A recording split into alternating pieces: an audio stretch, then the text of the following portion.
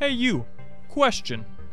Have you ever thought about a cool idea for some product, or maybe a tune to a new song, only to discover it's already been invented or written?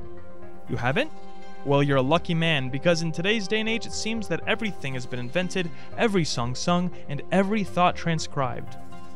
Because of this, is there really such thing as an original thought anymore? No, you say? Well, good for you, you're right.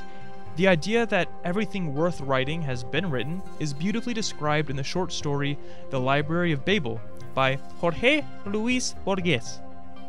In this story, the main character describes this mysterious universe where he lives. A universe that, instead of housing stars, planets, galaxies, and the void of space, consists of a seemingly unending library. But not just any library, a library that contains every possible combination of letters that can fit into a 410-page book. So anything that can ever be written exists in this library. You may have heard the phrase, "a monkey at a typewriter eventually writes Shakespeare," but you may not be familiar with the phrase, "a monkey at a typewriter for eternity will eventually write every possible work of literature known to man." I personally enjoy that phrase more. In fact, that's why I have it on a plaque in my room, just above my bed. This means that everything that can be written is located somewhere in this library. Think of it, every single book that has or has yet to be written in every single language. From the description of your birth to the description of your death to every single fanfiction about every single character in history, along with commentaries on that fanfiction, and commentaries on those commentaries.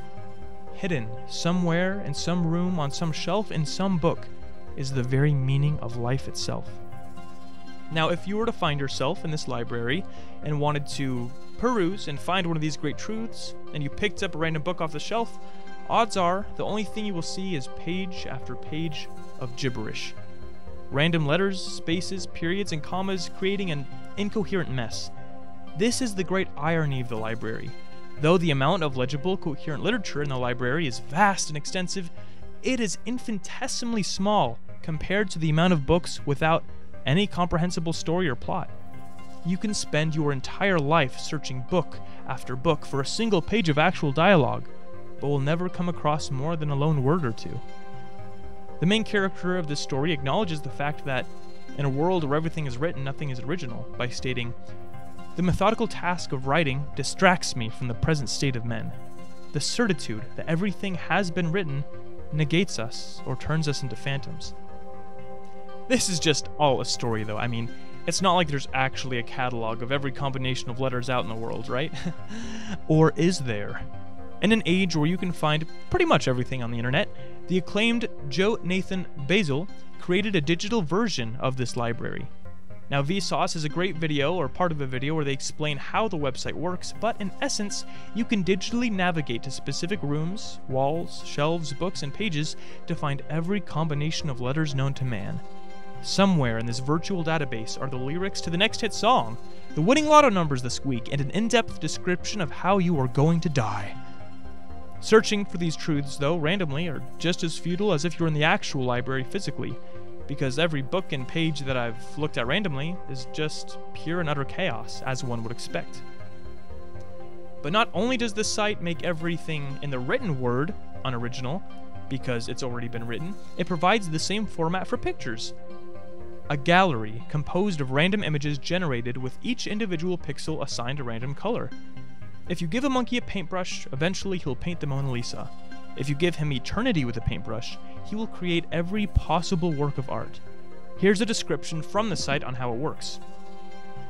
Instead of letters and punctuation marks, the image archives permute the 4,096 colors, and rather than a page of 40 lines, each with 80 characters, the images are pixel grids with 416 rows and 640 columns. Now, if you didn't understand all the number stuff, don't worry about it. Just listen to this next part.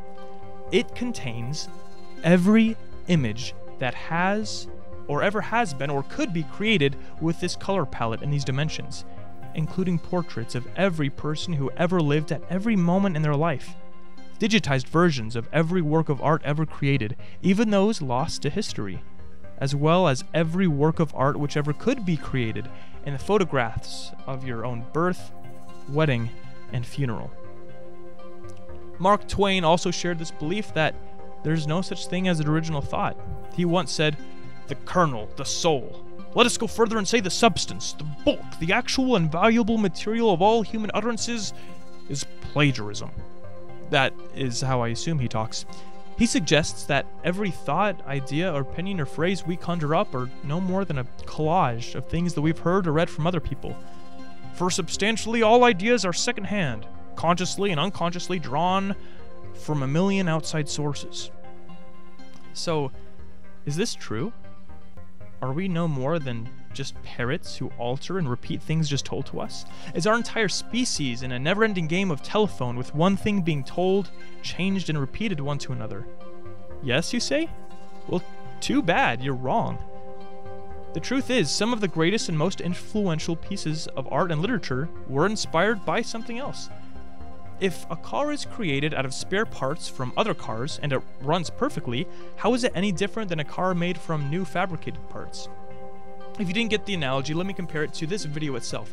If this entire video is just a mashup of different past conversations, phrases, quotes that I've heard before, but you still understand as the viewer the message I'm trying to relay, how is it different than if every idea I posted in this video was original? And who says that originality is a defining point of authenticity anyway? Think of one of the most used phrases in human history. I love you. Just because someone has said it before, does that make it any less real when I say it to someone? Just because I have loved someone before, does that make you a copycat for loving someone too? One may make the point that the phrases and language that we use may be nothing more than tools handed down to us by others. But they are tools that we use to make pure, authentic, and original thoughts, stories, and art.